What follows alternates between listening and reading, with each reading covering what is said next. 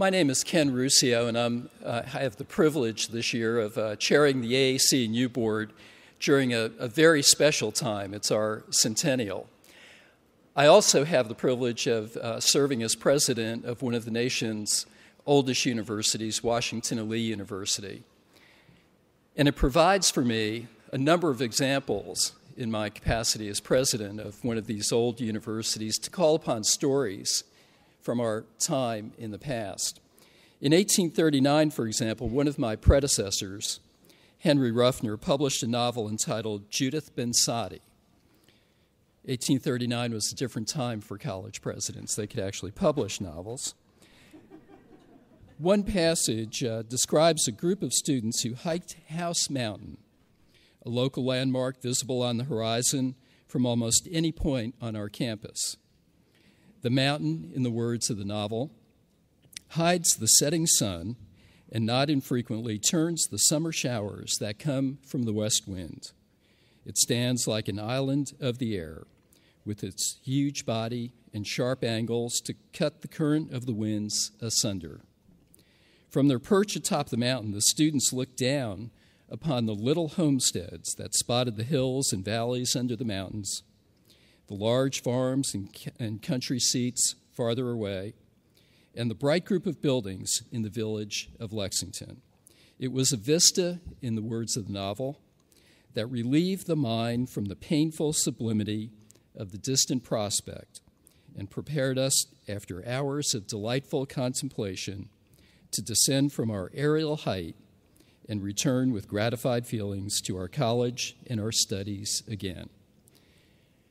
Well, that struck me as an interesting metaphor for our work here over the next couple of days for two reasons. One is that a centennial, in some respects, is a kind of arbitrary date. It's not all that different from our 99th year. It's not all that different from our 101st year. But it is an occasion, a time for reflection, a time to look back and think about things, how higher education was in 1915, how it is today, and to get that different perspective, that different angle that comes from occasionally stepping back from our day-to-day routine and gazing down upon the vista that is higher education. Higher education today is a lot different than it was in 1915. Our student bodies are more diverse, our institutions are more diverse, public policy is a lot different, the role of the economy and higher education is a lot different, and the role of democracy and higher education, that relationship is much different. And we can only imagine what our successors will be saying 100 years from now in 2115 as they unearth the archives of our discussions here in 2015 and look back at the changes that higher education has for the future. And that really is the second reason why I think the metaphor of the mountain is so apt. Because the students at the end of their time came down from the mountain and began their studies again. And really the task of the next few days is much more about what lies ahead and how we can achieve what we want to achieve. It's a couple of days of action as well as reflection, and probably more action than reflection. So we have a lot of work to do, and we want to get right to it.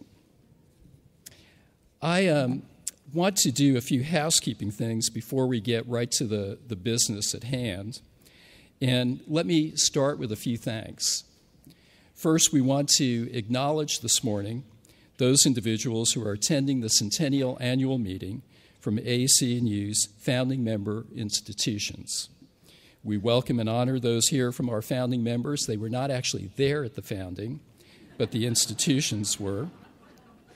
The blue ribbons on the name badges note the founding members, and I hope you'll join me in expressing our thanks to those institutions who were there at the very beginning and remain with us today. We also thank TaskStream for being the featured sponsor of the 2015 annual meeting. TaskStream is a comprehensive planning, assessment, and analytics company that provides cloud-based software and support to higher education. You can visit them at the sponsored table on level 4 and we deeply appreciate their generous support of the conference. Thanks also to the 21 other companies and organizations that are sponsors of this meeting. And a final thanks from me, although not the last thanks I think that you'll hear over the next couple of days, to the AAC&U staff. They're the ones who don't look 100 but feel 100. They have been working very, very hard. All of you who are familiar with these kinds of things know the work that goes on behind the scenes. For various reasons not necessary to go into this morning, this particular meeting, not just because it was a centennial, but for other reasons, provided great challenges to the staff. And it's a credit to them that you don't know that. And you can just go about your business over the next few days. So please join me in thanking them as well for their efforts.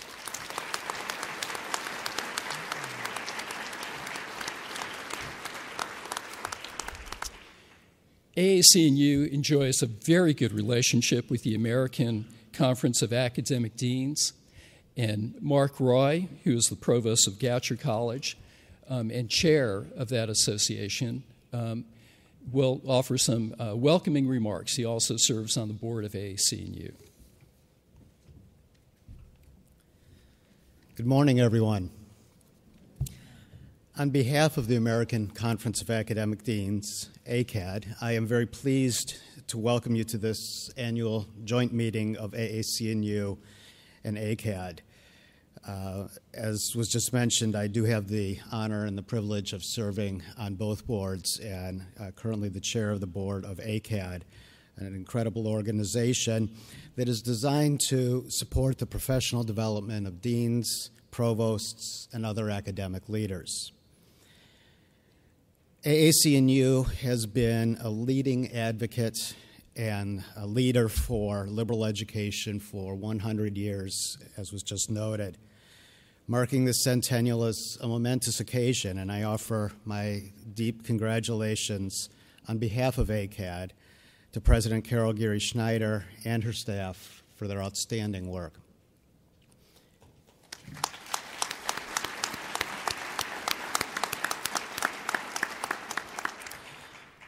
I would not be standing here if it were not for AAC&U.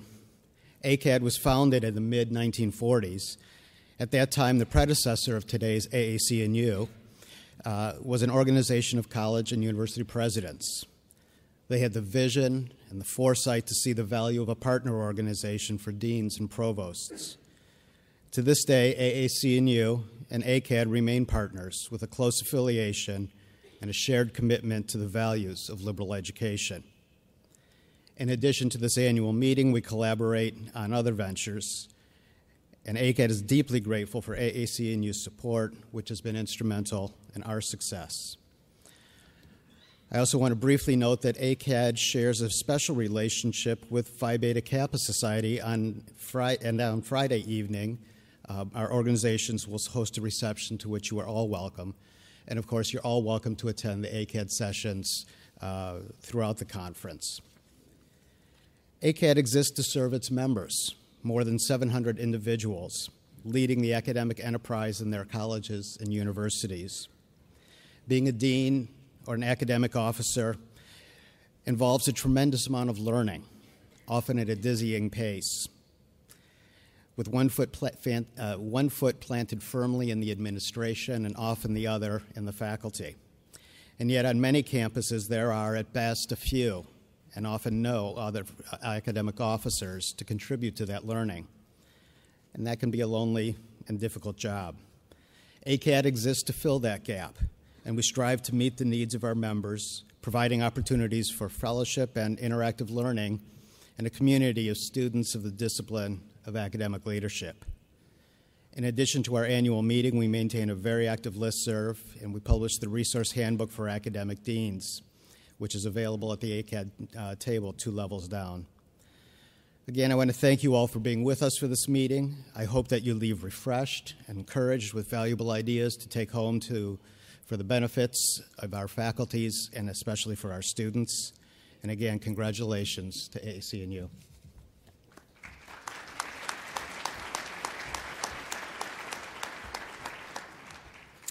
Thank you, Mark, and thank you, ACAD, as well.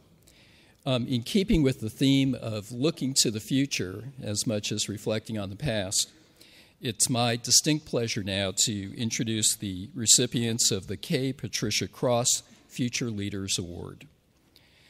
The K. Patricia Cross Future Leaders Award recognizes graduate students who are committed to developing academic and civic responsibility in themselves and others, and who show exemplary promise as future leaders of higher education.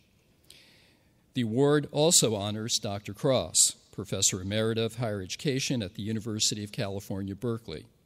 Since 2005, AAC&U has been pleased to host this prestigious award, and we are proud to present this year's recipients, who were selected from a pool of 270 individuals nominated by faculty and administrators from their campuses. I'll ask each of them to stand as their name is called, and also ask all of you to please hold your applause until all 10 are announced. Anya Adair, English Literature and Language from Yale University. Rebecca Christensen, Higher Education, University of Michigan, Ann Arbor. And please remain standing. Okay. Neil Connor, Geography, University of Tennessee.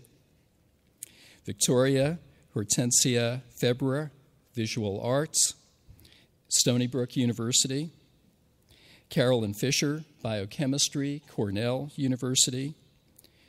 Jacob Gross, Educational Psychology, Virginia Tech. Rebecca Lee, Developmental Biology, University of California, Irvine. Hannah Miller, Teacher Education, Michigan State University. Nagme Nazare Morlock, Sociology, University of Colorado, Boulder. Erin Marie Rentschler, English, Duquesne University. Please join me in congratulating these.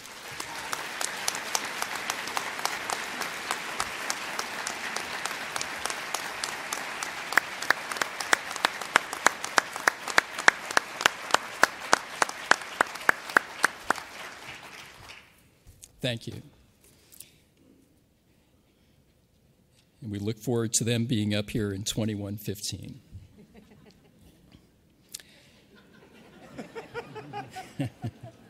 One of you will figure it out.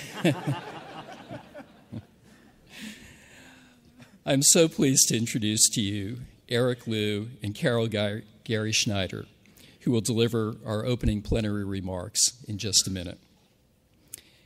And it will be a very, very fitting kickoff to this conference.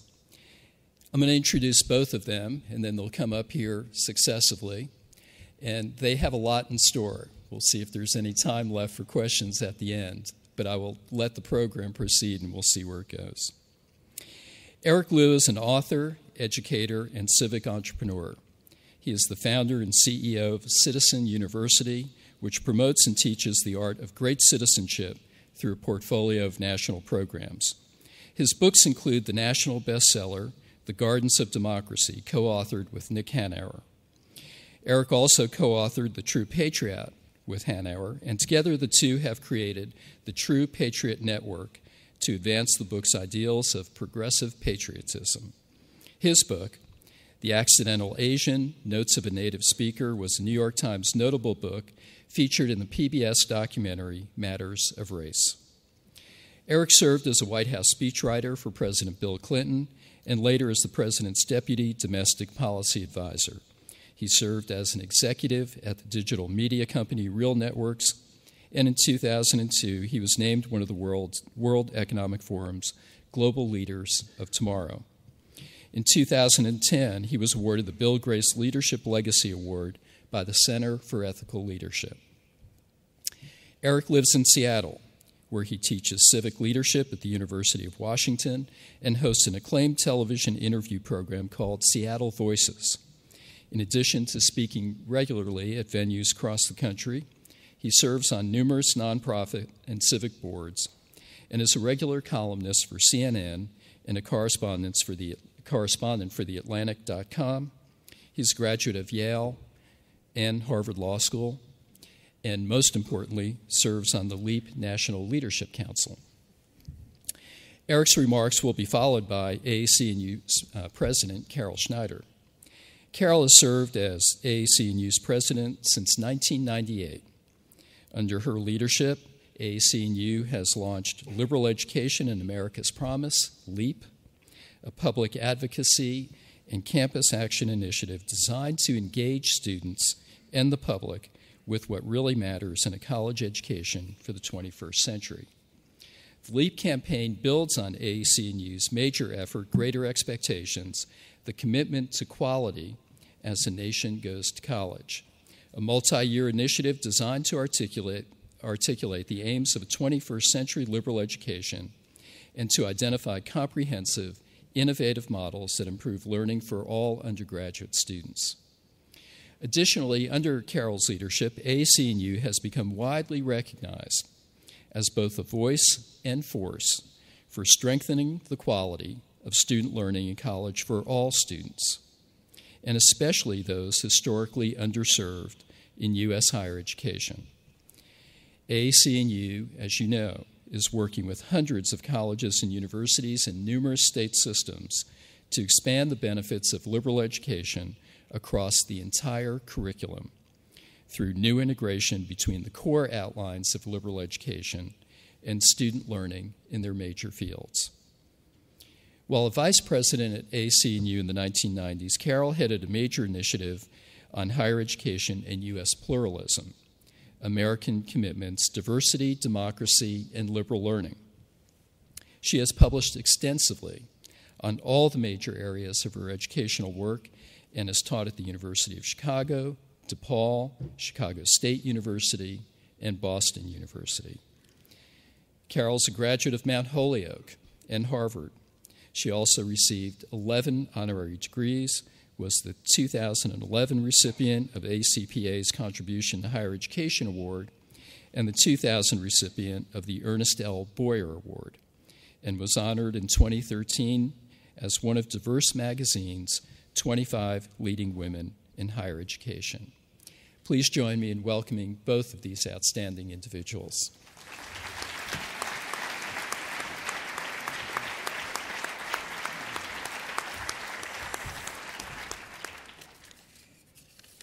Good morning. Thank you very much, Ken, for that introduction. And I just am thrilled to be here this morning and to be in this wonderful space with all of you. I had a chance to come in a little bit last evening and catch some of the conversation. And it's already just so palpable, the electricity, the sense of purpose that you have here in this gathering. And I think it's not just, as Ken says, that it's the randomly round number of 100, but I think it has something to do with the moment, and it has something to do with the leadership of this organization. I really, before I dive into any of my remarks, just want to truly acknowledge the leadership and the vision that Carol has brought to this organization and her entire team. When you think about this being a 100-year organization, and you've been president for 17 of those years, you see the ways in which a sense of vision, a sense of purpose about pluralism, about diversity, about the ways that liberal education and democracy are entwined, end up being not just jargon, not just words on paper, on slogans, but they end up getting woven into the very fabric of this institution. In everything that it does, in every convening that it organizes, in every initiative that it launches. I've had the great opportunity serving not only on the LEAP National Leadership Council, but also on the task force that helped put together several years ago the report, A Crucible Moment, that this organization put out in cooperation with the Obama administration and others, and making this case that we all believe in here internally, making it externally to a wider world and to policymakers. And again, you think about moments like that, and that is an expression of the vision and the passion and leadership that Carol has brought to this organization. So thank you, Carol. I am just very excited to spend some time with you here this morning. I think, the phrase "a crucible moment" is rather apt. We gather here not only reflecting on the state of this profession, not only here to contemplate the meaning and the purpose of liberal education and democracy, but really to focus, I think, on three questions that I'd like to spend a little bit of time chewing on this morning. The first one is simple. Who is us? Who is us? When we talk about ourselves as Americans, when we talk about ourselves as members of the American Association of Colleges and Universities, what do we mean? What are we talking about? How is that something more than just an adjective thrown around? How is that a vessel of cultural and civic and educational and purposeful content? Who is us? The second question, of course, is very much at the heart of AAC&U, and that is, what is liberal education for? Again, I think almost everybody here in their sleep could give some answer to that and spends a lot of time talking to people outside of the quarters of higher education, making the case for liberal education. But it is worth our while as we gather here for the centennial meeting just to put that question squarely on the table. What is this for? The purpose of liberal education. And then finally, the third question, which is quite urgent on my mind in the work that I do at Citizen University, is simply this. Is democracy done? Is democracy done? And I want to unpack each of these questions a little bit and then really reflect on how I think they all fold into the work and the mission of the next 100 years of this organization. Who is us? You know, we're gathering today at a moment of incredible demographic change. We're rapidly approaching a date. Some people say it's 2040, some say it's 2042, when I won't even use the phrase, it's kind of an oxymoron, majority-minority. We will be a majority people of color country. That day is rapidly approaching. It's a period of flux, though, not only in the statistics that are counted by the census, it's a period of flux also in thinking about the very notion of how nations forge identities. If you look around the world, outside the borders of the United States, all across Asia and Europe, there's a resurgence of nationalism, there's a resurgence of ethnic and religious fundamentalism, there's a resurgence of a belief that purity is possible. Ideological purity, ethnic purity, bloodline purity, that purity is possible, and that, to put it another way, that people should not rest until purity is achieved. And that I think of as a virus, that idea, that mindset. That virus is circling the globe many times over right now, and the globe's immune system, our capacity to resist that virus, is weak right now. It's weak in East Asia, where Japan and China and Korea and other nations are rediscovering ancient animosities. It's weak in Europe, and not just because we gather here today in the wake of Charlie Hebdo and Je suis Charlie and all of the kind of virulent and violent threats to free speech, but even as you think about what's going on peacefully in Germany, across Western Europe now, anti-immigration marches, people gathering and making their voices heard as citizens, yes, but gathering to say, we want to redeem a dream of purity of our folk, of our people. There is too much impurity in our midst. There are too many people who don't look like us, who don't pray like us, who don't think like us, who don't talk like us. And it's disgusting. That virus is circling the planet right now, and we look at ourselves in the United States, and this isn't exactly a moment of high self-congratulation. You know, I think it's not just the centennial of the American Association of Colleges and Universities. It is the half-centennial this year of the Voting Rights Act. It is the half-centennial +1 of the Civil Rights Act. It is essentially the half-centennial of the Civil Rights Movement. And the fact that we are in this moment here still thinking not only about all the ways in which the Civil Rights Act of 1964, the Voting Rights Act of 1965, or the Fair Housing Act of 1965 are getting in different ways eroded and undermined and perhaps, if you think about it differently, repurposed, whether voluntarily or not. You think about that, you think, well, it would be fine if all we were having are legitimate policy debates about how to refresh and update these landmark pieces of legislation. But that's not all that's going on in this country right now. The fact that there exists a hashtag on social media that says Black Lives Matter kind of says it all to me. The fact that that has to be said in the year 2015.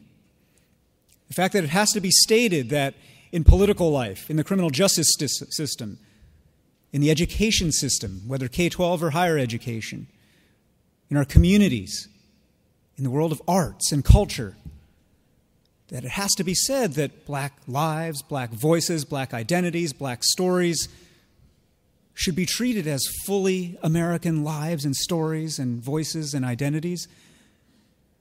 To me, the fact that that has to be said says that we've got at least another half century to go to deliver on the promises not only of Dr. King, but the promises of AAC&U and the promises indeed of the founders and the framers of this country. We've got a long way to go. One of the things that I'm very conscious of as an Asian American and as a Chinese American in particular, indeed this is the subject of a very recent book of mine called A Chinaman's Chance, about being Chinese American in this age of China and America, and increasingly this age of China versus America. I'm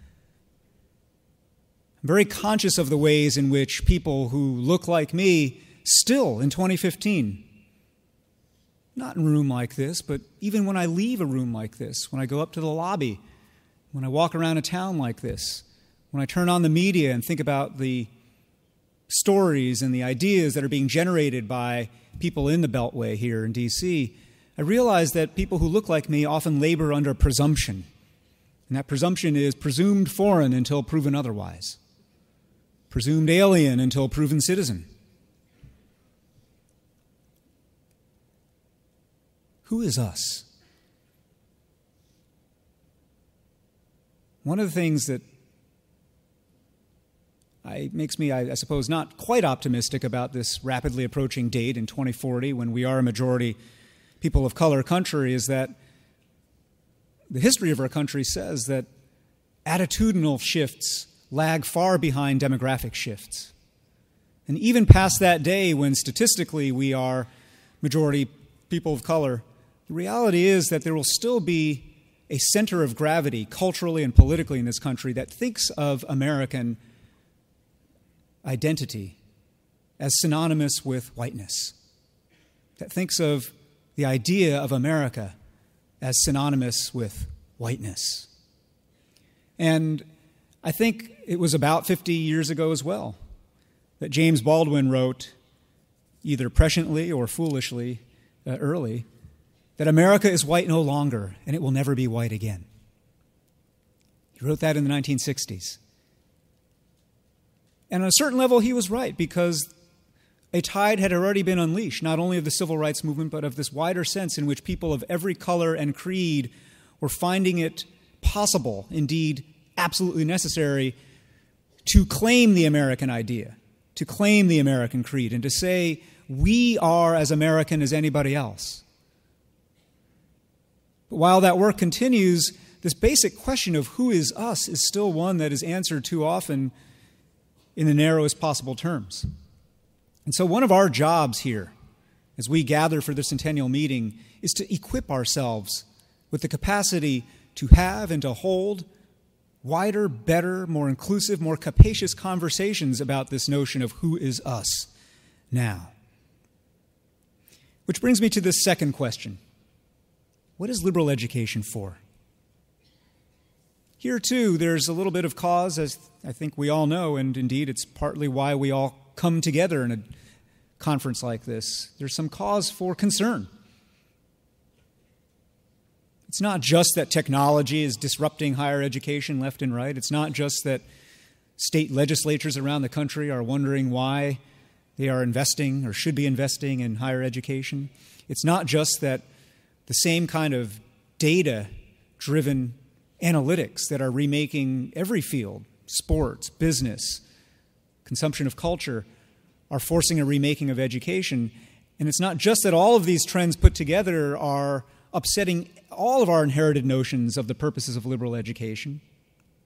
It's also that we gather today at a time when, paradoxically, the world looks to American colleges and universities as the very paragon of what is possible, the very paragon of open-hearted, open-minded liberal education, the very paragon of training people to be curious, engaged, participating problem solvers in the work of the world.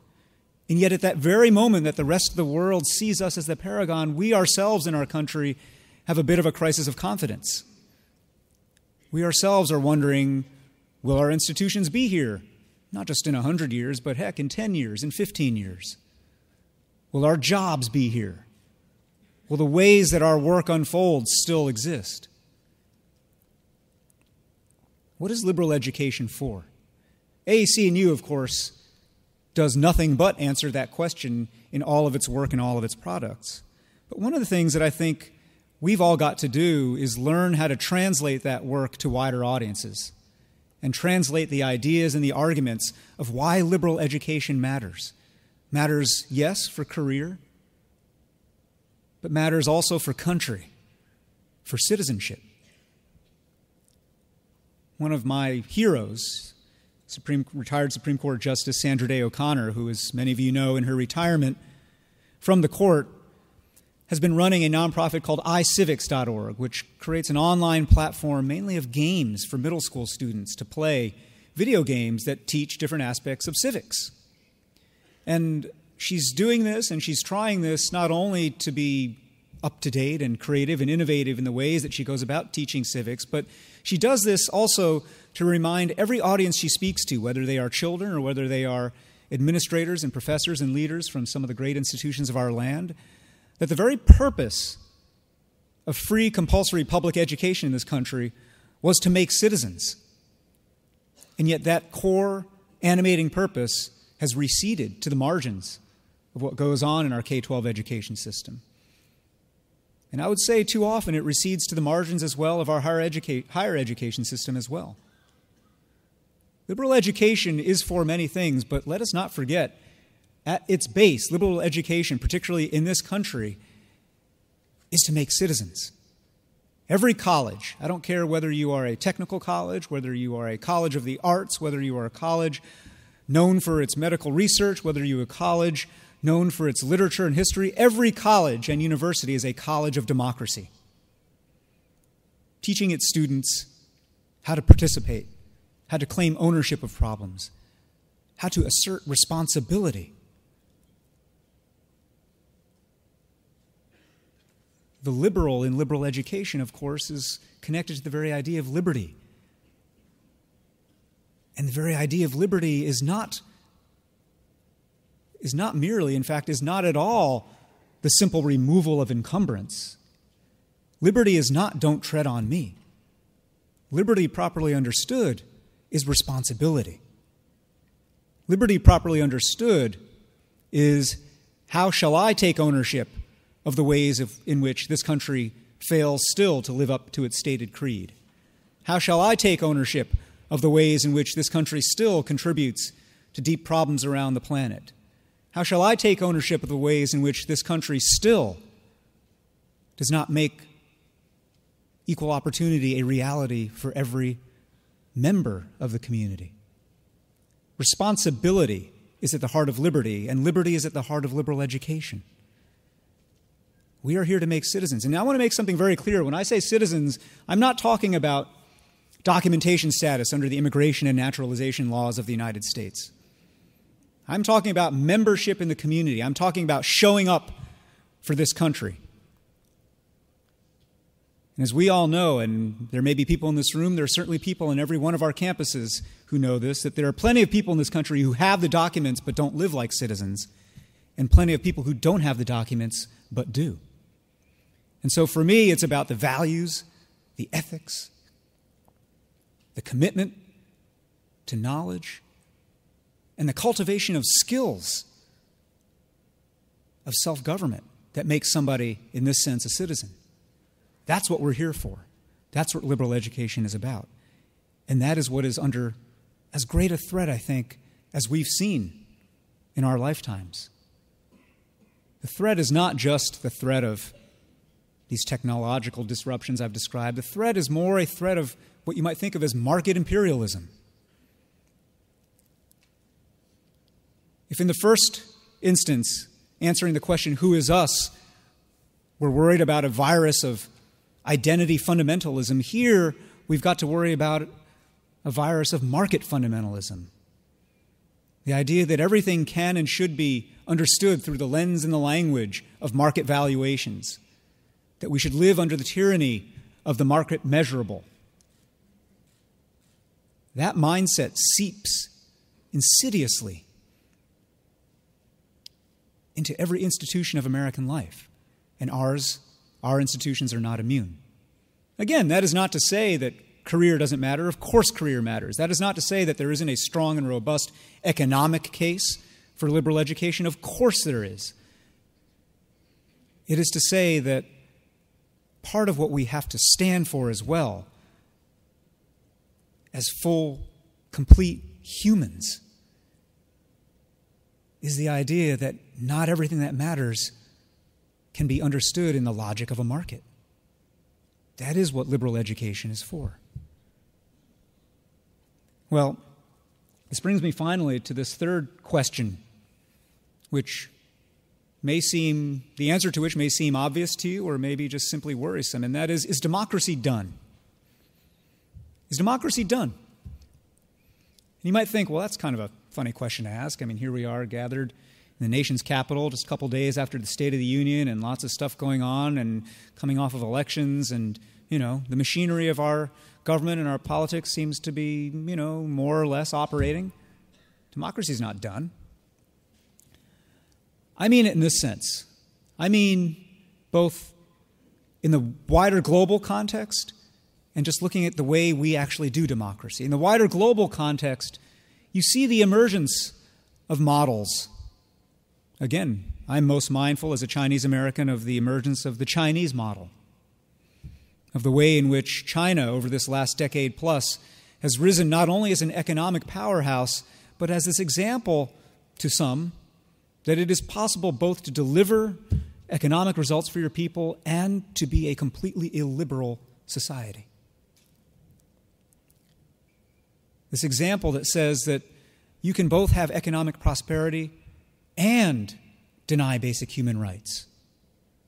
This example that says you can be a global geopolitical, diplomatic, and foreign policy and military powerhouse and not pay any particular heed to liberty or democracy. I think some of you know quite well that in recent months, some of the operating organs of the Communist Party of China and the ruling government right now issued some directives that described a set of ideas literally as toxic, as foreign toxic ideas. You know what one of those ideas was? Academic freedom. Right? As a toxic idea, as some kind of Trojan horse, as a secret part of a Western conspiracy to undermine Chinese culture and society. There are lots of people around this world thinking, hey, maybe democracy's done. Maybe you don't need the messiness, the inefficiency, the convolutions, the gridlock of democracy, particularly as it's embodied in the United States, in order to have a successful, prosperous society that delivers for its people. Then you look at places like Russia. Now, Russia is not particularly successful economically, but that is a society, too, that is asserting a model for how to run, how to be a global powerhouse, and how not to even bother to give lip service to democracy. One of the other anniversaries I'm quite conscious of is that we are in the midst also of some 75th anniversaries of some key parts of the Second World War. Last summer, I went to Normandy for the 75th anniversary of the Allied invasion on D-Day. And I had been involved 25 years prior to that when I was working for President Clinton for the 50th anniversary. And just to think about the ways in which the world had changed between the 50th in 1994 and the 70th anniversary in 2014 was to recognize, yes, many forms of progress, of course. The unification of Germany, the integration of so many parts of Europe. But it was also to recognize the ways in which some of these old viruses were coming back. Some of the old hatreds, some of the old nationalisms, some of the old forms of anti-Semitism. Some of the very things that not only gave rise to the Second World War, but we have to remember, in the decade before the Second World War, when America was crippled during the Depression, when our country seemed utterly unable to reckon with these large forces, people asked then also, is democracy done? People back then looked at the rather efficient and effective states of Germany and Italy and thought about the appeal of dictatorship and the appeal of effective illiberal governance. Well, we're in a little bit of that kind of moment right now. And that's partly not only because of China's rise and the emergence of other models around the world, but it's partly because, in fact, centrally because we aren't doing a very good job here at home. We're not actually delivering remotely fully on the promise of our democracy. You can measure that 100 different ways. You can measure that in the now kind of commonplace, we cheer if maybe 5.5 or 6 out of every 10 eligible voters votes, thinking that that is success. That's not success. 50 years after the Voting Rights Act, that is not success. One of my other great heroes who I got to meet last summer, John Lewis. John Lewis didn't stand and try to march across the Edmund Pettus Bridge. He didn't get his head bashed in multiple times as a freedom rider. He didn't stand up as a 17-year-old and enlist in the cause of civil rights just so that today, on a good election cycle, 6 out of every 10 of us might vote. The sacredness of the vote that John Lewis speaks of is something that all of us have profaned. And now, everybody in this room, I'm sure voter turnout in this room is something like 99%. And you might think, well, gosh, it's not my problem. It's the other people who are not voting. But here's the thing. In an ecosystem, in a garden, in this garden of our democracy, in which everything is contagious, in which all of our behaviors, our actions and our omissions influence each other, there is no such thing as someone else's problem. There is no such thing as, well, I vote and someone else didn't vote, and they've got to deal with that. Indeed, for those young people, some of whom you spend time with on your campus, who are so cynical and disillusioned about politics that they say that they don't want to vote at all, I would add the message, there is no such thing as not voting. There is no such thing as not voting. Not voting is voting. It is voting actively to hand power over to those whose interests and agenda are inimical to your own. Not voting is voting for the status quo. Not voting is voting for a system that systematically disenfranchises those who do not have the money to be heard. And that is the other deep ailment of our democracy today, that it too has been marketized, that speech has been commoditized, and that campaigns are simply battles of ATMs. We're not doing a great job of democracy right now. And so the question of whether it is done is not some merely provocative academic question that I pose. It is a real question.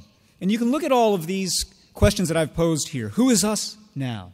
What is liberal education for? Is democracy done? You can look at them all as cause for pessimism or concern or a sense that maybe America's best days are behind it. But I don't.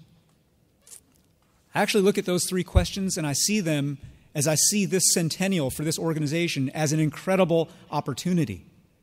I see these 3 questions as perhaps one of the best moments, yes, a crucible moment, that an institution like this and a group of people like us have had in a really long time, because I think the key, the interlocking key to the proper, healthy, pro-social answer to each one of those three questions has to do with the thing that AAC&U is centrally about, and that is citizenship. Who is us now? The way that we hold together in these centrifugal times a core unifying sense of American identity is to remember and to restore people's belief in the idea that there is a creed, a civic creed. I might even call it a civic religion in this country that, yes, we continue to fail to live up to, but also, yes, sits there standing in judgment and demanding that we do better every day, every generation. That is a remarkable inheritance. It's a remarkable opportunity, if we see it as such, to revive a belief in the centrality of these American ideas and the ways that it is exceptional, indeed exceptional, that this country is dedicated to a proposition. That is not to be casually moved by and overlooked. That is core to the idea of American identity. Who is us? I think about that possibility, and it's not just about the constitutional creed, it is also about the hybridity of our cultural operating system.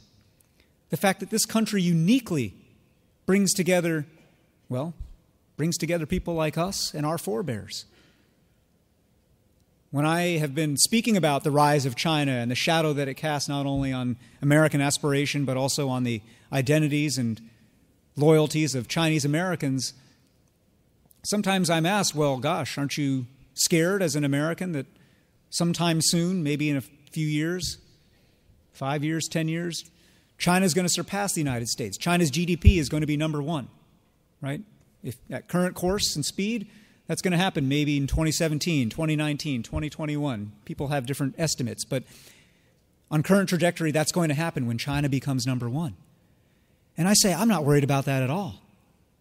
I'm not worried about that in the least. Yes, for some people, that's going to be something of a psychological blow, right? You can no longer say that America is economically number one.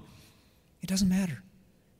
Because even when that day comes, the United States will retain this deep and enduring competitive advantage, which I boil down simply this way. America makes Chinese Americans. China does not make American Chinese.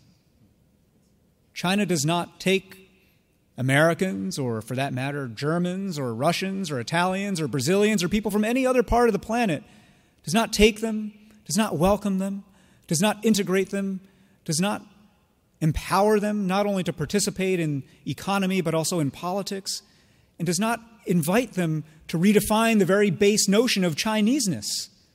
That is decidedly not what is going on in China. I just, out of curiosity this summer, did a thought experiment. I asked, what would it take for me to become Chinese? Literally, what would it take if I wanted to renounce my citizenship of the United States and say, you know what, I'm pulling up stakes. I've had it with this place. I'm going back to the homeland. I want to be Chinese. And so I called the Chinese consulate.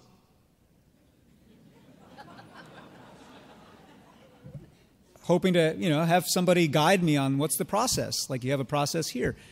I never even got to a live human being.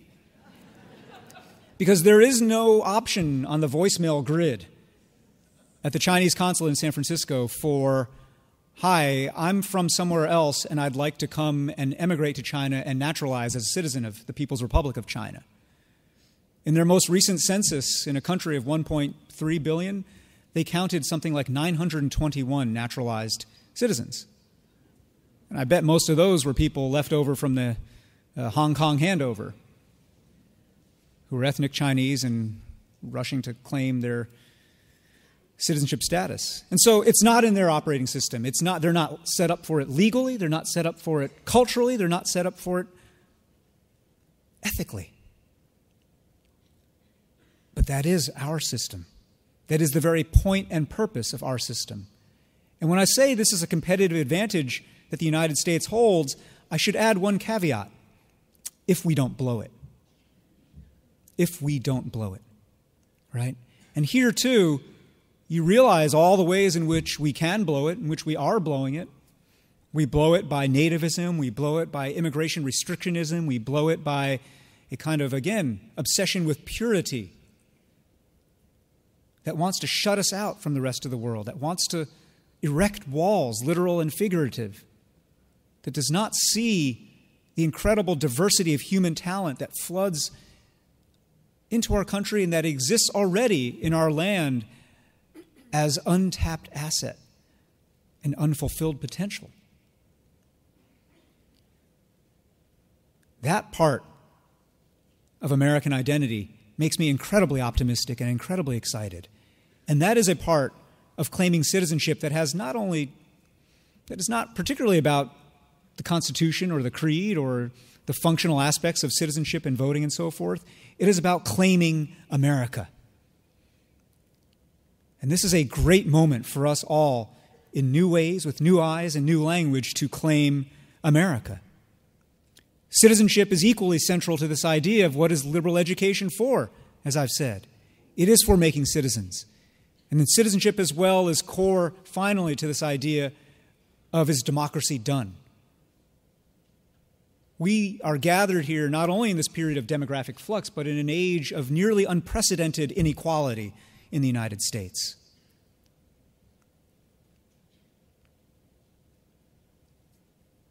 I think sometimes the statistics numb us. We can't fully appreciate the ways in which people talk about the 1% or even the 1/10 of 1% and the proportion of wealth and income that those slivers of the American populace have relative to the rest of us. But I think there have been really interesting studies done by some of your institutions in recent years that show the ways in which this economic inequality sets in motion a vicious cycle. That economic inequality begets political inequality, which then begets more economic inequality, which then begets more political inequality. And that already today, your chances of influencing public policy at the national level, of influencing the actions of Congress, if you are just in the median income, if you're just at the 50th percentile of income, your chances are effectively nil. If you are poor in America, if you are just trying to scrape by on minimum wage, you literally, as far as the national political system is concerned, may not exist. Our politics is responsive to that tiny sliver. Our politics is responsive to a tiny few. And the only remedy for this actually is not a fix of legislation. The remedy is not, much as I might like to see it, a repeal of Citizens United. The remedy precedes all of these things. The remedy is citizens actually believing that we can change this. The remedy is citizens actually believing that we must change this.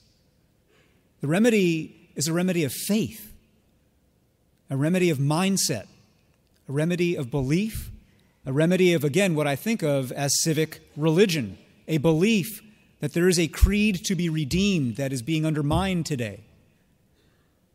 And to me, again, what gives me cause for optimism rather than pessimism is that when you get outside of this town that we're in right now, and you go back to the towns that all of us are from, it's happening. We are in an age of incredible civic ferment at the local level.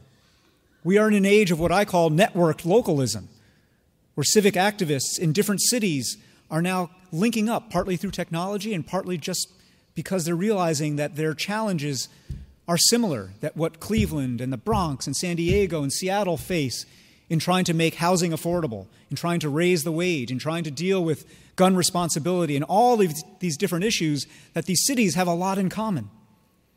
And that they have strategies and plays and ideas to share with one another. And that in a sense, this networking of local citizen power bypasses altogether the brokenness of our national politics. It's an incredible age of civic ferment. In Seattle, where I'm from, this is happening on issue after issue. I was part of the group of citizens who put the idea of a $15 minimum wage on the agenda. And thank you. And then part of the task force that actually struck the compromise deal between business and labor and other interests in the community that has made Seattle the first city in the country to get to 15. But that wasn't just about me and a few leaders. That was about a whole wave of people who hadn't previously been involved in civic life, who hadn't ever shown up for civics or politics, who'd never given a public speech before. Some of them were educated. Some of them were low-wage workers. There were baggage handlers and academics. There were activists and restaurant workers, all coming together to say, you know what? We can do something, and we've got to do something. On issue after issue in this country, citizenship is facing an incredible revival at the local level. And this, too, is an opportunity for every member institution of AAC&U. Because while our work and while our gathering today is national in spirit, when you go back home, you are on a campus. And when you are on that campus, you are connected to a community. And that town that is connected to your gown is one of the greatest arenas in existence for the practice of powerful citizenship. It is one of the greatest classrooms you will find for how people can become literate in power, understanding what civic power is, who has it, who does not have it, why that is, why it is allocated the way it is, and how it can be exercised anew. And so I think this is an incredible moment of opportunity. And when we think about our responsibility now, and we think about what we've got to do in this age, I think this is the work of the next century. This is the work. I liked how Ken said that some of our scholars who were honored here today are going to be standing on this podium at 21:15, and that is faith. That is faith not only in the idea that higher education will exist in 21:15, it's faith in science that it will extend lifespans to a century and a half, but it's faith also in the idea that every one of us, every day, is passing something on to the next generation. That every one of us, every day, is trying to live a set of ideals that will not die when we die. That every one of us, every day, is literally a trustee, not only in the sense of being members of governing boards of colleges and universities, but a trustee, a steward of our democracy. And so we've got to commit ourselves over this next century so that when these young folks are on this podium in 21:15, they will be able to say with great satisfaction that we took it upon ourselves starting today to teach our students, to teach each other, teach our peers, our family, and our fellow citizens how to inoculate ourselves against identity fundamentalism, against market fundamentalism. That we, starting today, committed to teaching people in new ways how to claim citizen voice and citizen power, how to exercise that muscle, and how to apply that kind of learning that is liberal education at its finest in the gritty and often messy arenas of policymaking in the places where we live. And that we committed here today, gathering at the Centennial, to doing all of the work that is necessary, spiritual as well as academic, in heart as well as in mind, to renew the spirit of American democracy. If we do that, we will have earned our keep. If we do that, we will have made it possible for us not only to say optimistically on the cover of a report that this is a crucible moment. We will have made it possible for this organization and for this country to recognize the ways in which we came through that crucible stronger, better, more unified, more purposeful, more capacious, more powerful, and more full of belief in the mission and the spirit of American identity and American citizenship than this organization had ever been in its first 100 years. I know we can do it, and I know we will. Thank you very much.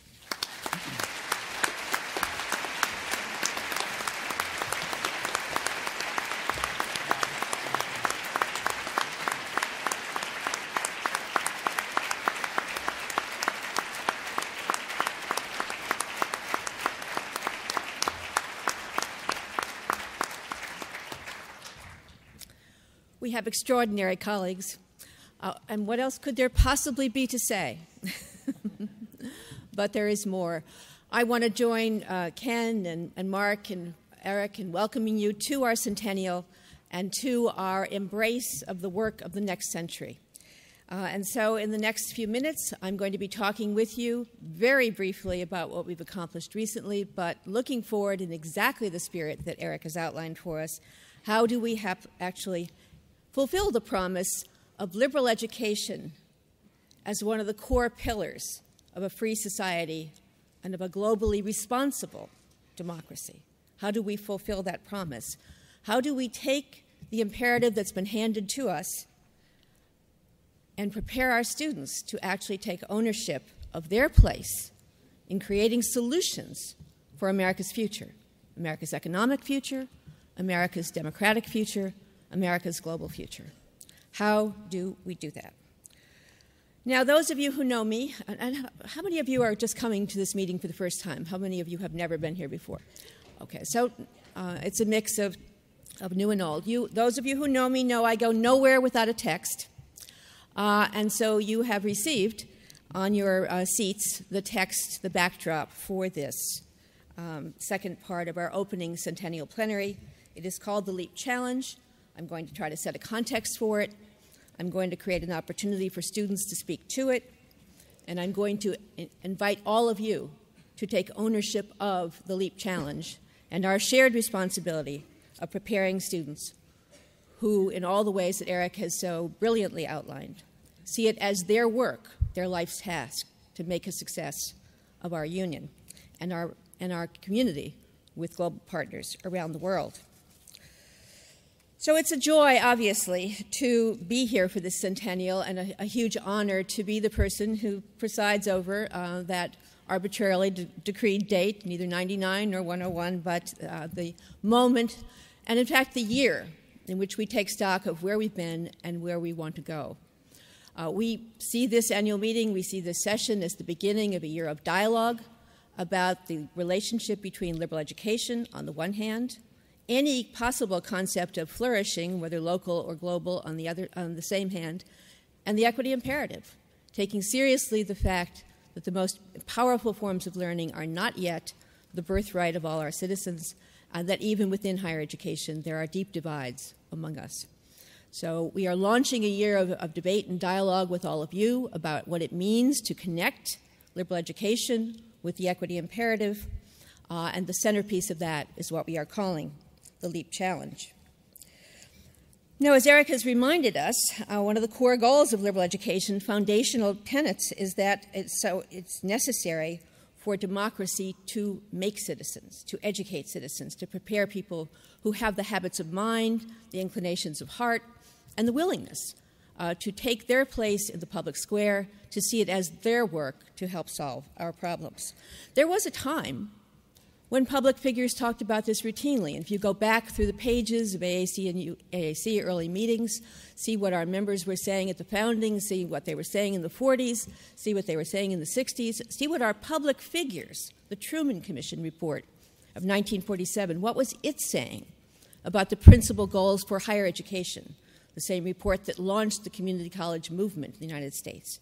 Principal goals: the fuller realization of democracy in every sphere of life, the building of international cooperation and understanding, an education for the application of creative imagination and trained intelligence to the solution of social problems and to the administration of public affairs. 1947. It has been a very long time since you have heard public figures stand up and say from the nation's capital that these were the purposes of higher education. There has been an incredible narrowing of the public discourse about what education is for.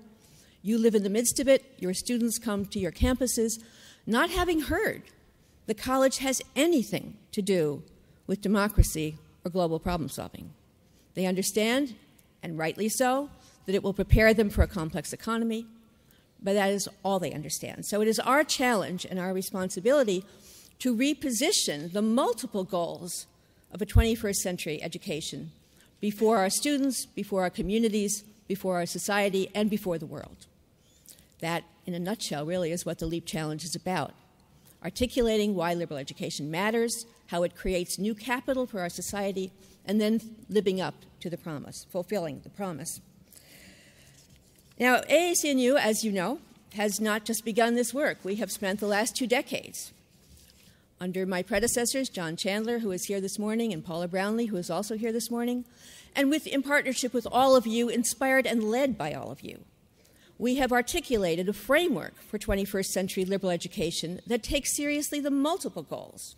We are preparing students for a complex, volatile economy, yes, but we are also preparing them for democratic responsibility, for global engagement, and to flourish in their own lives. We've reclaimed the notion in partnership with Bringing Theory to Practice, a partner association working with us, that we are educating people, human beings, citizens. This was said in 1915 when we were founded. Remember that you are educating persons, not teaching subjects. And we are saying it today. We are preparing individuals for the work of community.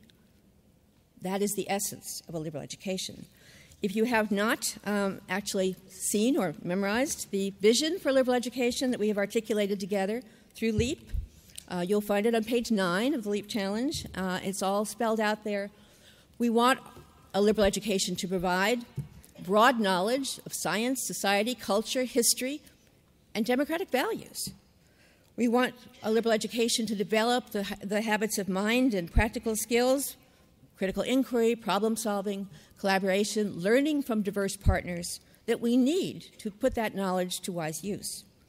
We've foregrounded the notion that we are educating people for personal and social responsibility, and we have emphasized what we call the 21st century liberal art, which is that students are actually supposed to integrate and apply this learning to real problems, to real questions.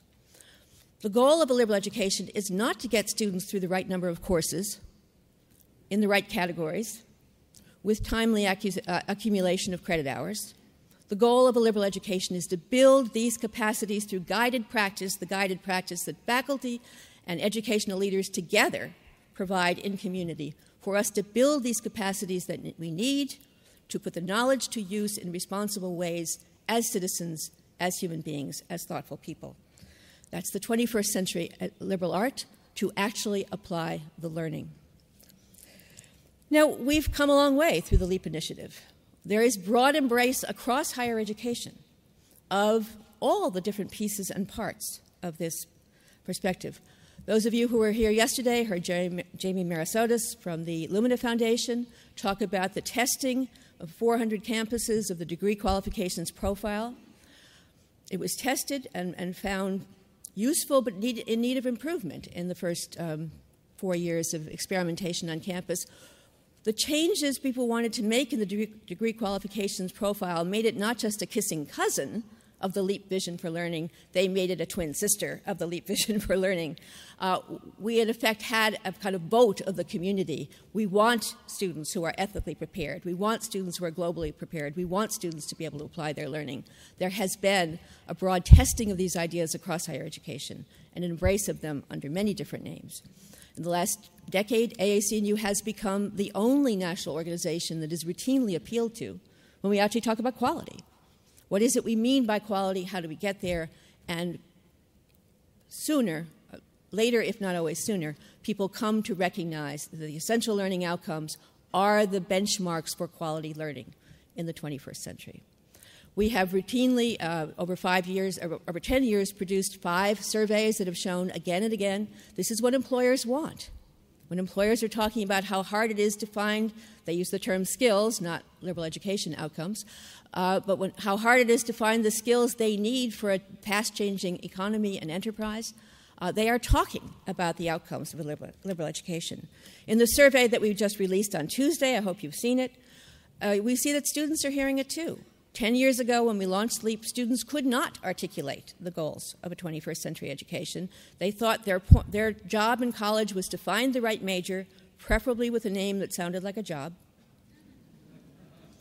And I'm quoting one student who heard me out, and he said, "I'm very concerned about what Dr. Schneider has to say. I always thought that if I just did whatever I needed to do in my major, that I'd be able to get whatever job I wanted when I was done.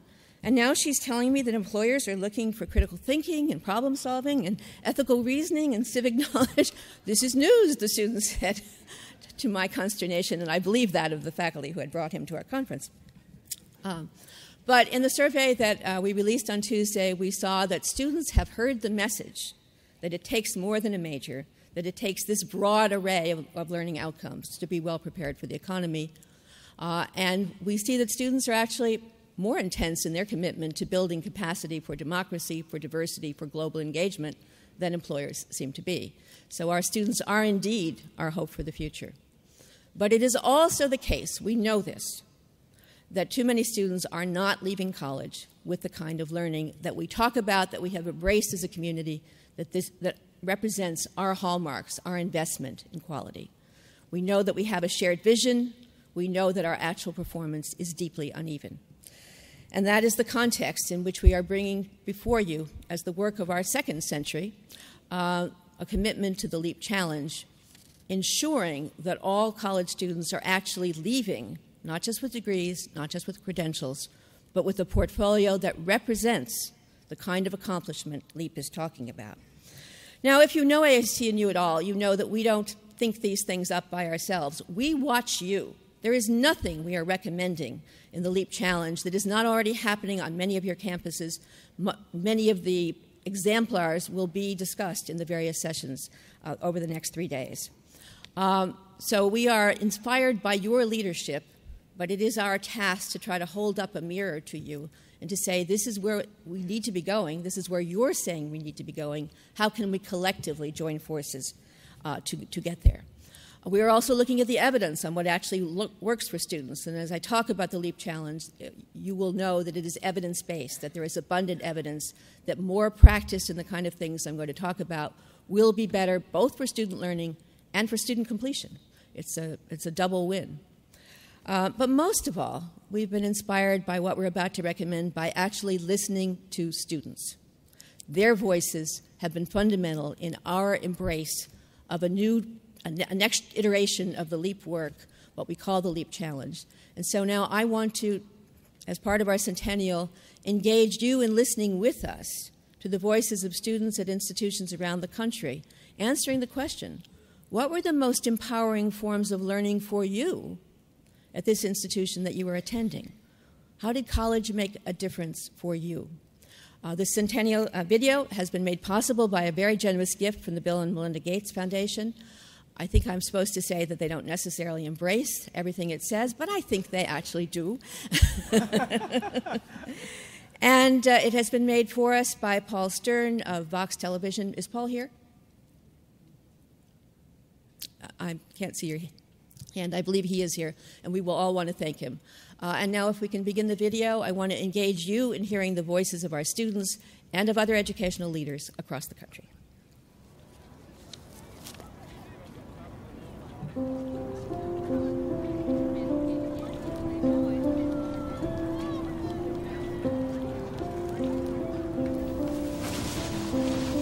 As a high school student, I had no clue what I wanted to do with college. And I never considered the possibility of becoming a PhD in chemistry. I am Jose Zavala. I am a fifth-year student at California State University, Fullerton, and I'm studying biochemistry.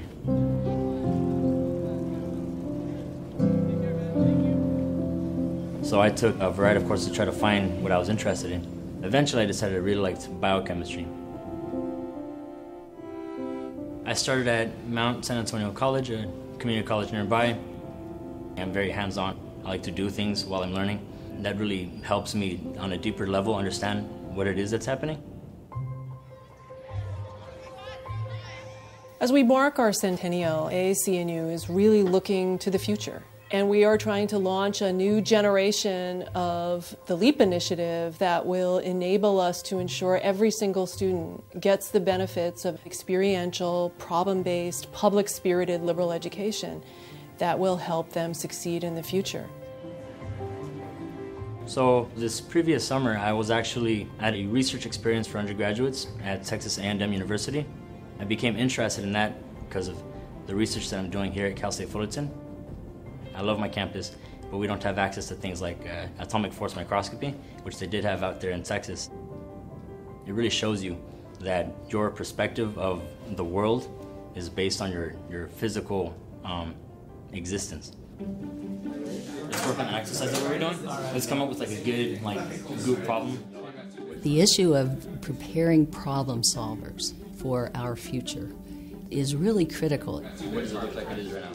The educational goals of LEAP, or Liberal Education, America's Promise, are really specifying the kinds of competencies that we want all college graduates to possess when they finish.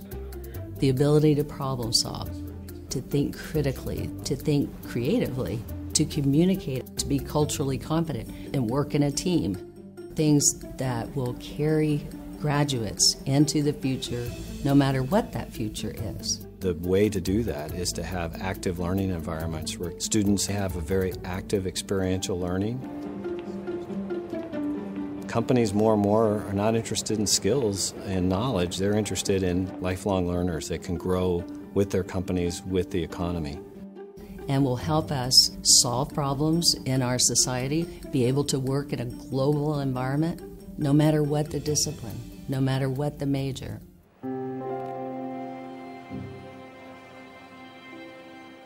We're also talking about inclusive excellence. We are a minority-serving institution. We have a large number of students, and many of them are first generation. And we talk about cultivating talent. We want those students to have those same kinds of opportunities for excellence and learning. Now that strikes a little chord with me because growing up, I'm a student of Mexican descendants. So my parents, I love them with all my heart, but they had a totally different world that they lived through. So they actually didn't know how to support me going through college. It wasn't, of course, until now that I realized that I could be something that my parents didn't know how to do.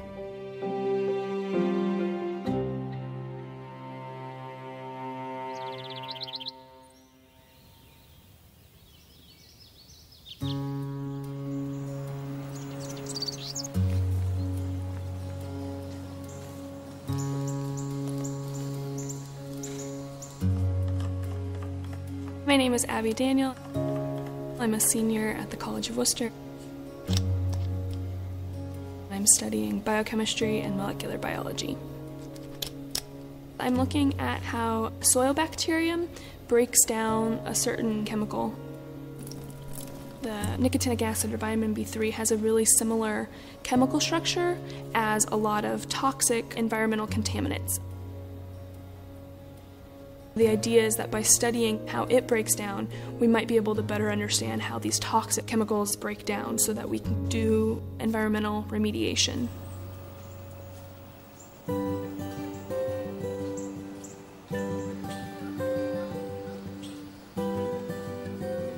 The College of Worcester is a traditional residential liberal arts college. We have a particular take on liberal education, which is focused around developing our students' capacity for research, for not just consuming knowledge, but being producers of new knowledge. Every single student completes a year-long mentored research project. So the faculty has to take everybody who comes into a first-year class and make sure that they all have an equal access opportunity to work towards doing independent research in their senior year. It's an intellectual egalitarianism. In the PCR gel, it's 583 base pairs, so about 0.5.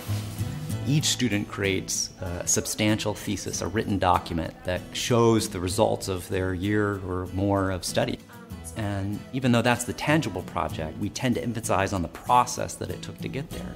Which of these bands tells you you've found the gene? But that process itself allows the student to take risks and ask the questions that no one has asked before. One of the things we know from the LEAP research is that mentored undergraduate research is a high-impact practice. It's one of those ways of going about liberal education that makes a transformative difference in students' lives.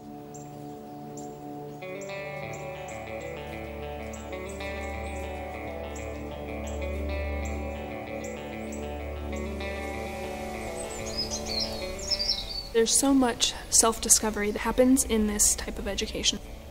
And when a person, I think, is given the time and the space and the help and the support to do that self-discovery, they're really going to find something that they are going to be willing and happy and energetic and passionate to spend their life devoted to.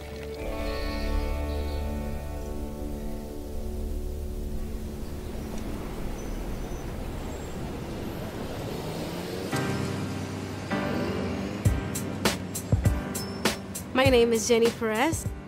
I'm 20 years old. I was born in the Dominican Republic, and I came here when I was 9 years old. I didn't know any English at all, or anything, not even saying hi or bye. It takes me like 2 hours trip every day. And it's worth it because everything that I have learned here at LaGuardia, it's just worth coming.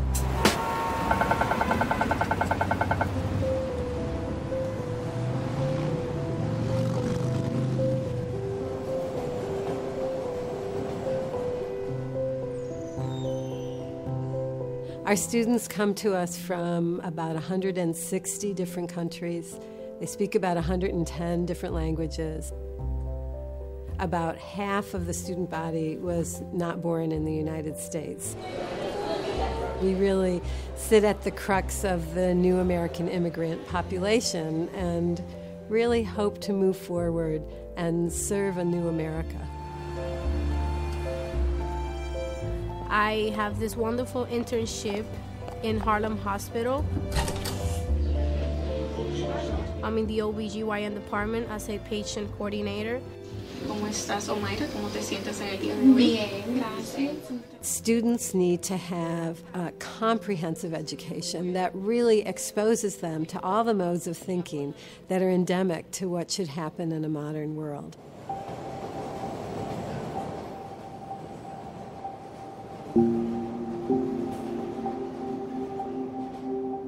Looking at the broad sweep of our data, we're increasingly convinced that a liberal education that takes place in the classroom and beyond is the key to helping students succeed. Good morning, everybody. Today we'll be working on career goals and educational goals. I'm a student success mentor here at LaGuardia, and I help other students create their e-portfolio. An e-portfolio is an online way to give a sort of sacred space for learning and reflection for these students that follows them throughout their entire trajectory here. It changed my life. I saw myself growing as a person. In my case, I always wanted to be a doctor, but I never really thought about, how. And the e-portfolio forces you to do that, to think about the step-by-step process. It's like a journal for you. You learn about yourself, you learn about how you learn, and that is pretty amazing.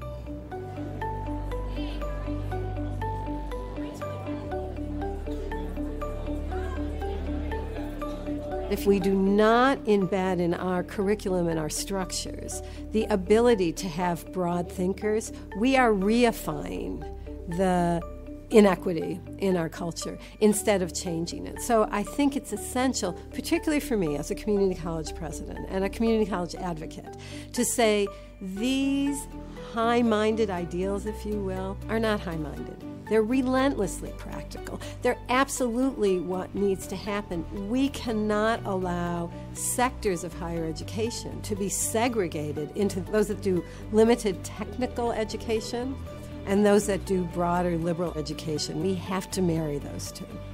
I really want to see what else I can be good at in this world, not just one thing.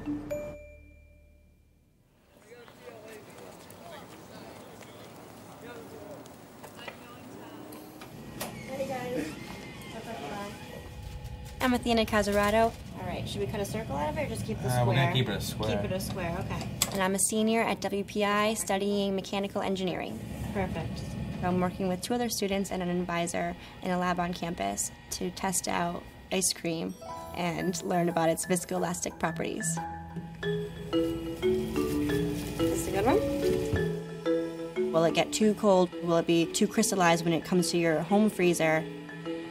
Knowing the viscoelasticity in particular about ice cream is useful for food engineers wanting to know the best way to manufacture it and to ship it and to package it. The senior year projects that most of our students do in their major actually come from companies. Our students are working with the employers from the time that they're here, learning to solve problems that the employers really care about.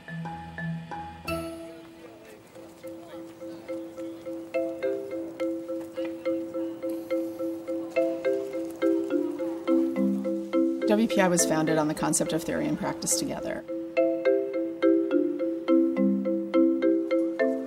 Our students are trained in real-world skills by executing projects that generate creative thinking and ethical action and impact in the world. My interactive qualifying project, I was in Bangkok, Thailand for 2 months at the site of the Rayong oil spill. We wanted to see how the economy was impacted, how socially they were affected by the oil spill. The biggest challenge was overcoming the cultural differences. Americans can be more forward and direct. Thai people tend to be more indirect and reserved with their opinions. And so overcoming that kind of communication barrier took a while, but in the end we were able to feel more comfortable with each other. And then we produced a list of recommendations for Thailand to better respond to oil spills in the future.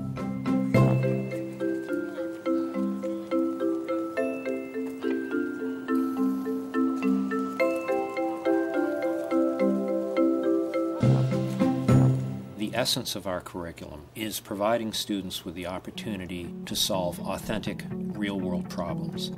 Those real-world problems are inevitably messy and interdisciplinary. They involve technology, but they also involve people.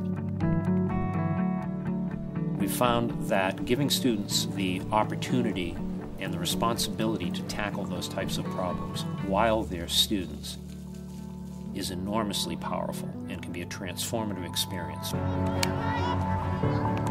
I've done everything from wind turbines to ice cream and oil spills, and I've interned at helicopter companies and healthcare software companies. I can work on teams. I can study anything you want to throw at me. I am excited by new topics, new ideas, new projects. And any student who attends a project-based institution will have this opportunity to learn about themselves and to learn about others and to learn about the world.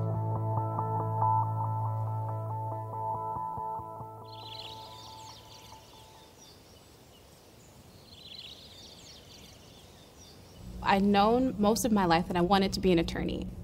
And then when I came to Michigan State, I had a professor sit me down and say, "Jo, you're amazing. Don't just settle on law school. You can do more."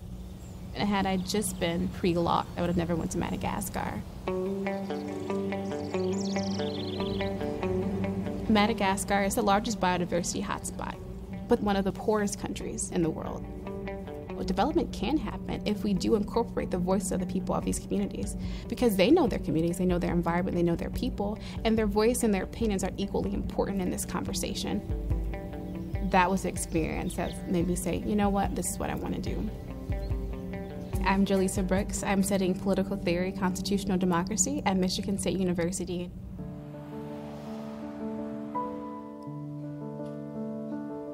Michigan State University is the original land-grant institution. We were really created as the template for a new kind of public education in the United States. An institution that would combine both liberal education with the practical education. And it's a mission we don't ever forget and that we work every day to live out. I feel more comfortable in my skin from seeing the rest of the world, and I know more about myself and my identity. I think that's what education should be. It's not just about gaining knowledge, but when you experience things, it's more tangible and it feels more real and it feels more applicable. This is not about training people for a job. This is about preparing people for a lifetime of contribution in the workplace, in the community, and their families. I want to dedicate my life to development, both domestically and abroad. Not that I'm going to make the world a better place single-handedly, but that we all have a role in making our world a better place.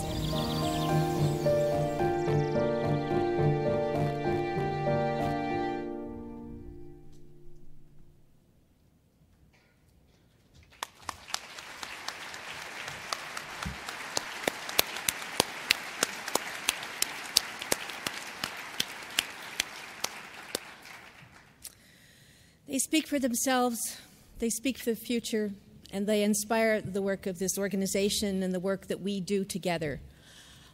When I listen to that video, I hear at least four things. I hear the results of an extraordinary degree of institutional intentionality over time. These are institutions that have thought hard about how they can prepare students to bring theory and practice together, to develop those capacities, not just something that students can name, but something that students have taken into their DNA by practicing, by applying their learning to real problems. I hear, there's a longer version of this, I should mention. We've just shown you the shortened version of this. In the longer version, faculty members speak more fully. But behind every one of these students are faculty who have themselves helped students connect the broad knowledge they're acquiring in college with real problems, problems of the laboratory, problems of the community, problems of the world. I hear, and I hope you all heard, the students talking without the lingo, but about the particulars of what LEAP calls high-impact practices.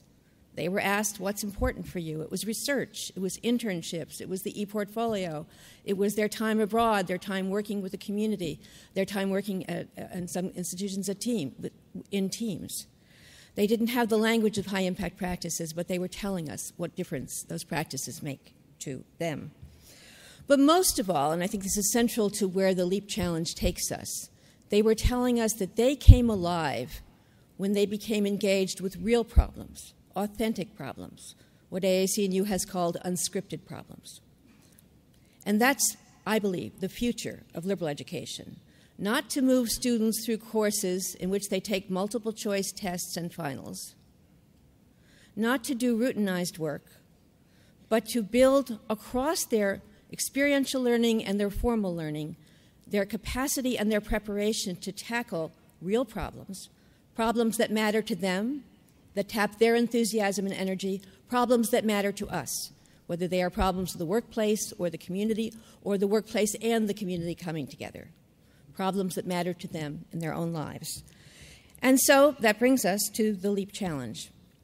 We are calling on higher education to make it an expectation for every student, every one of them, broad access institution, highly selective, big, small, 2-year, 4-year, to have experiences while they're in college of working in depth over an extended period of time on a problem that matters to the student and a problem whose significance the student can describe to others. We are calling this signature work.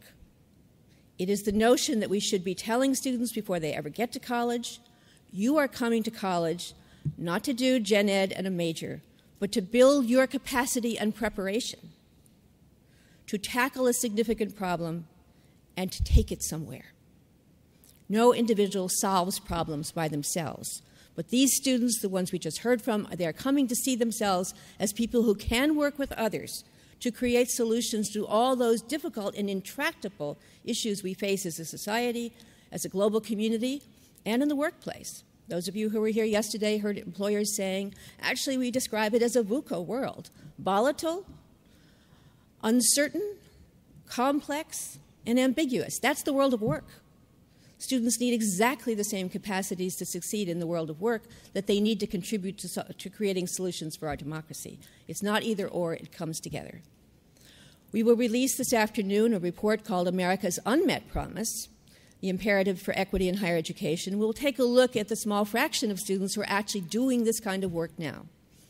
depending on which high-impact practice you're talking about, there's none where you can say that the majority of our students are doing this kind of thing. And we know from national research and from research we have done in selected states that when you look at the list of 10 high-impact practices, the mean for the average student in those states is 1.3 practices. One of those practices across 2, 4, 6, often more years of school. Hardly enough. So the LEAP challenge is calling on us not just to engage students with real questions and with significant work related to those questions, but to take a fresh look at the way we design our educational pathways so that students are engaged from the beginning. As the leaders in this film just said, we start in the first year. We get them asking questions in the first year. We start building their capacity to use these skills. By the second year, we are saying students in their sophomore year, students who are finishing community college, they should have an experience of working on a complex question across disciplines. This is the point of a liberal education. Not to get the broad survey courses out of the way first. No. I mean, that defeats the entire purpose of our broad multidisciplinary education. As our colleague Rick Voss said in this film, when you work with real-world problems, they are by definition multidisciplinary, interdisciplinary. They call for many perspectives.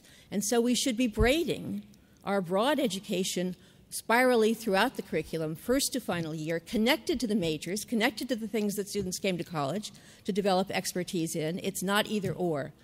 But breaking free of an outdated design for breadth first and depth second, and in effect, bringing a third strand into the curriculum, and that strand is intentional, purposeful, hands-on, applied liberal learning, prepared for, practiced, and finally culminating in what we are calling signature work. We've given you in this LEAP challenge one possible way of thinking about it. There are many ways of thinking about it, as the film showed. We're not saying necessarily research. We're not saying necessarily internship. We're saying figure it out with your students for your community, how we get all of them involved in this engaged application of liberal learning to complex questions and real problems, problems that matter to the student, that matter to us. So the pathway you have on page 5 and 6 of your LEAP Challenge folio shows the redesign of general education to integrate with majors, but to build capacity over time for students to identify questions by a second year's inquiry seminar, to be working on projects related to those questions, and then to continue those inquiries in relation to their majors as they go on, to have identified a question as they become juniors and seniors. This is the thing I care about, or one of the things I care about. Here's how my courses connect to it. Here's how my high-impact practices connect to it. And by the time I'm done, I will have produced my version, the student's version, of signature work, something that mattered to the student enough to spend time on it, something that shows the students that they are capable of making contributions to our future, something that tells us tangibly that the students have in fact achieved that preparation as thoughtful individuals, as creative problem solvers, as people who already have begun to take responsibility for fulfilling the as yet unredeemed promise of full equality, full justice, full democracy in our own community and ultimately around the world. So that's the LEAP Challenge. Signature work for every student, the word signature chosen to make it clear that this is the student putting his or her signature on their cumulative and integrative and applied learning over time. It's bringing a can-do face to liberal education. It's positioning us not just as the world's most admired form of learning, but actually as the preparation that America needs to be a problem-solving society, to do civic problem-solving, to do work-related problem-solving, to do all the problem-solving that we all have to do to fulfill the expectations and hopes we have for our own lives. So we have tried in the next phase of the annual meeting to actually model what we recommend to everyone else, and we've brought some degree of intentional design to the second half of this morning. We recognize, or we hope you recognize, that taking signature work seriously doesn't just mean adding one more thing to the curriculum as it is. It's calling for a thoughtful redesign of the pathways so that students are prepared, so that they are practicing, so that by the time they're actually doing either their sophomore rehearsal of signature work or their senior accomplishment of it, they are ready and they have taken ownership of their own learning. They're not just moving through courses, they are in fact ready to make contributions to our own society.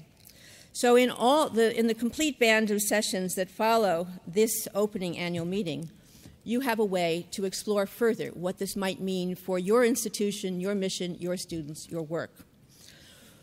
Across its centennial year, starting about 12 months ago, AAC&U began active fundraising to enable us to work with you as we move forward the LEAP Challenge as a serious centerpiece of liberal education for the 21st century. We have raised to date close to $13 million. Some of it will be... Yes, thank you. It has been a busy year. Some of it will be used to support dialogues across the country, including, we hope, dialogues on your campuses by next fall about how we actually move to make this kind of learning both expected and inclusive. This is what we mean by inclusive excellence, empowering learning for every student. So some of the money will be going for dialogues to try to create will building, expanded social networks, as Eric has recommended, that begin to see the college isn't just getting in and getting out with a credential, but in fact, what happens in between is what makes all the difference to the student's future, but to our future. So most of the money will go into a series of projects through which we will work with you on different aspects of the redesigns that are needed to ensure that students are ready, are engaged, are in fact producing work in which they take pride and in which we can take pride. None of these initiatives that I'm about to describe and that constitute the subject matter of the next half of this morning, none of them are new. All of them are works in progress because we got these ideas from watching you, from listening to you. But nonetheless, we do understand that we are really calling for a radical shift in what liberal education is about. I remind you that 1900, the major wasn't there. AAC's opening meeting in 1915, we generated a report on the efficient college and its curriculum. The major was not there.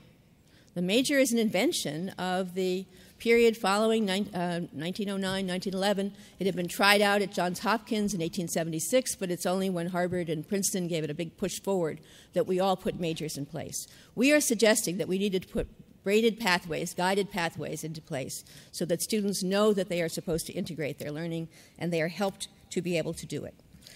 So what are some of the lines of work that we will be engaged in as we go forward? If you look at pages 11 and 12 of your program, one piece of it is the institutional piece. There will be a session on what we call the roadmap, actually mapping the institutional pathways, academic affairs, student life, all the student success initiatives working together to create an institutional environment that's hospitable to this kind of work, in which students feel that they belong, feel that they're supported, feel that they're working forward.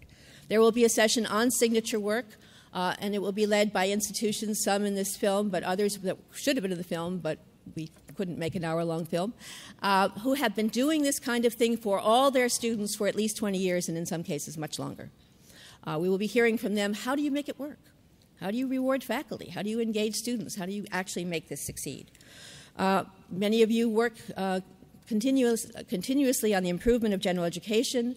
A big piece of our work on signature work and the LEAP Challenge will go forward in the context of what we call general education maps and models, and there will be a session on what this means for general education. Faculty are crucial in the session called Tides, Teaching to Increase Diversity and Equity in STEM. We'll be looking at how we prepare faculty, how we support them in redesigning courses early in the educational experience, in this case in math-intensive fields, so that students stay, so that students have their imaginations kindled, so that they in fact can become the STEM professionals that many of them want to be. We will have a session on what we call liberal education unbound. I am extremely mindful, as I put all of this before you, that we are in a digital revolution, and it is our collective challenge to seize that revolution and make it work for the kind of learning we're talking about. And that will be the subject matter of Liberal Education Unbound. How do we get deeper liberal learning in a digital, virtual environment? How do we get more high-impact practice in the new ecology of digitally informed and strengthened liberal education? We've said repeatedly, and I say again, you heard it in this film, we are talking about educating students as individuals. What does it mean to actually take seriously the student's own flourishing and well-being? That will be the subject of a session led by our partner organization, Bringing Theory to Practice.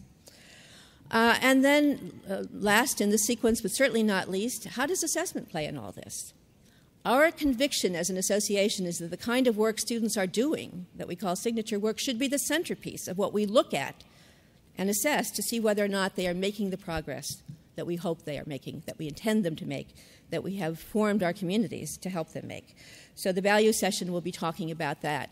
And then I want to call your attention to a session on Friday afternoon where we will go into another aspect of this. This is led by our STIRS project. How do we actually teach students the arts of systematic thinking and integrative reasoning?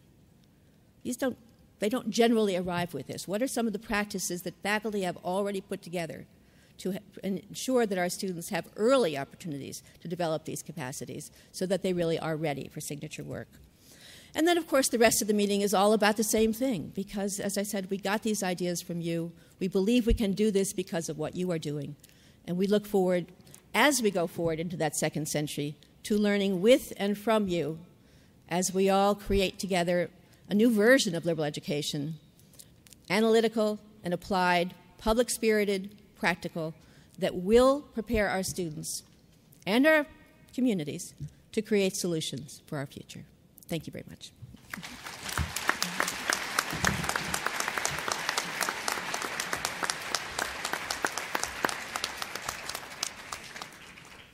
Well, Eric and Carol, thank you very, very much. I think we feel suitably challenged for the next 100 years, and we have some work to do. Please join me in thanking Eric and Carol once more.